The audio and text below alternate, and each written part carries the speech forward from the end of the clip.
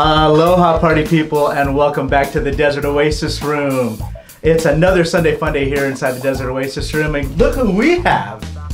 The newest bartender at Tiki-Ti, our friend Esteban de Luna. And I am so excited. I'm excited to be here to have cocktails from our friend Esteban, because this, believe it or not, is going to be the first time I've had a cocktail from you. Yeah, I think a lot of people are like, I don't think you know how to bartend. I'm like, I do. Yeah. And for all this time that I've known you, I can't believe that I haven't yet had one of your drinks. Now, here's the thing about Esteban. Esteban is, just so you know, he's not just the guy who's checking IDs at the door. He's an award-winning bartender, published recipes. He did a lot of work for spirits brands. I mean, he's the real deal. So we're gonna get cocktails that are on a higher level that you can't even get at the Tiki-Ti. No, not. Maybe you're deceiving one thing. Maybe, but they probably don't have some of these ingredients, right? Well, yeah. Now that you come. So there you go. Only here inside the Desert Oasis. Only here at the Oasis. Yeah. All right, so we're gonna make a cocktail, and if you guys want to follow along, we're gonna put the recipe right down in the description. Yeah, no secret anything. And, yeah, and all of this you could find. And I love it. So tell us about this first drink. This one is gonna be sort of like a spring, kind of like floral. I call it Tren al Sur, which is Train to the South. Train to the South. Okay. It's just a very easy, refreshing drink, pretty much based with Illegal Mezcal, a little Aloe liqueur. I love it. And just fresh cucumber juice. That's why it's really green. So it's just. So this is not even colored. This is just fresh cucumber. Just pressed. Like you could even just cut it, blend it, strain it, and that's pretty much all you need. Wow. But if you have a juicer, it works way better.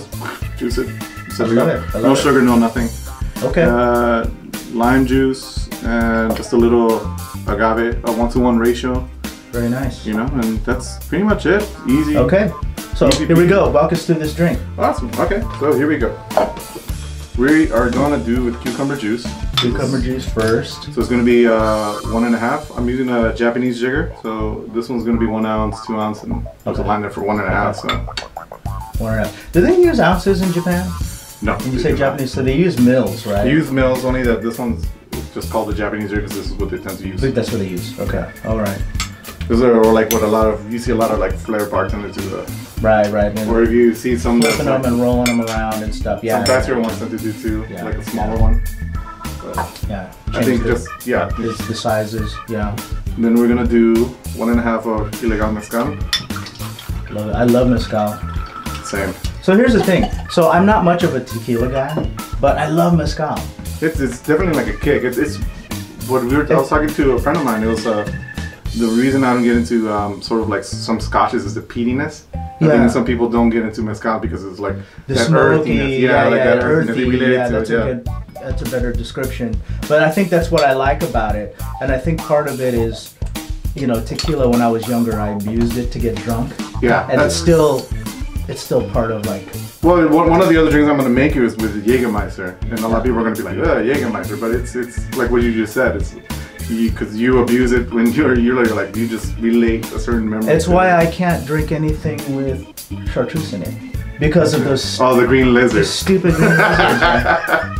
They screwed me up. Yeah. Well, next time I'll make you something with a chartreuse. We'll work it out. We'll try to We'll try it. Yeah. So we did the cucumber juice. We did the legal. Now it's lime juice, 1 ounce. Lime juice. All right. Fresh squeezed. Don't use the bottled stuff. We know it's always better if it's fresh. And then agave, it's usually 1 for my recipes, but you could go half if you don't really want that much sugar. Okay. So we're just gonna. Can we use plain simple for that, or agave really makes? There's a particular flavor with agave because it's agave and agave. Yeah. But you can use simple. Probably change the taste a little bit, but. Or honey. I mean, if it works, or honey, if it works for you, you could tweak it and make it your own, you know? All right. Most cocktails are like that. The daiquiri, and then the bee's knees to Gold Rush. Right. Switch one for the other. Make it your own. Yeah. Let me try it later. Okay. And that's pretty much it. Okay, here we go.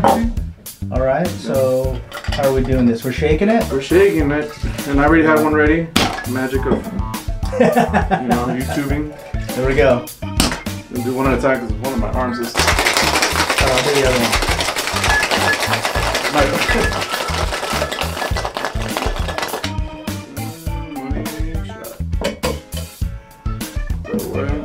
I love you call it the money shot. Well, a lot of people, that's what they want to see when they do like the bartending. They want to hear the pop, which I'm messing up right now. There you go. There you go. And then just get that extra smegma out of there. Yeah, everybody. And then we put it in a rocks glass with a little Tajin rim on the side. Right, love it, love it. Have those on the side. Tajin, yeah. Tajin is a nice compliment for mezcal, I would think. So I mean, with anything Mexican, so. There you go. Look at the color on that thing. Yeah, it's very. Yeah. Doesn't necessarily need any more garnish or anything. It's just. I love it. Just Tajin. I love it. I love it.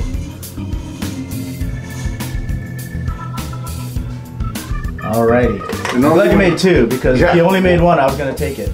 No, it's one for us. I mean, if we're gonna cheer, we're gonna. All right. So, and we drink this straight, no straw, because we want to drink it from the Tajin side. So usually that's a rule of thumb that I learned a long time ago. It's like if a bartender gives it to you like that, you're meant to sort of drink it like that. If it's straw, then drink it with a straw. Yeah. Okay. But, I love it. Salute. Cheers. Here we go. Salute, guys. Here we go. All right. Holy moly. Right. That is super refreshing. This is like a summer drink. It's so very, like out in the sun, just. Oh my God.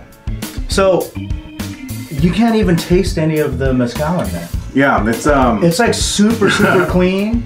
It just tastes like, an agua fresca. Yeah, well, the inspiration came out of a drunken night, to be honest. Oh, okay. Yeah, we had to come up with like menu drinks, and we had a long binge night, and went to 7-Eleven and picked up a Gatorade. They have a cucumber with lime. Yeah.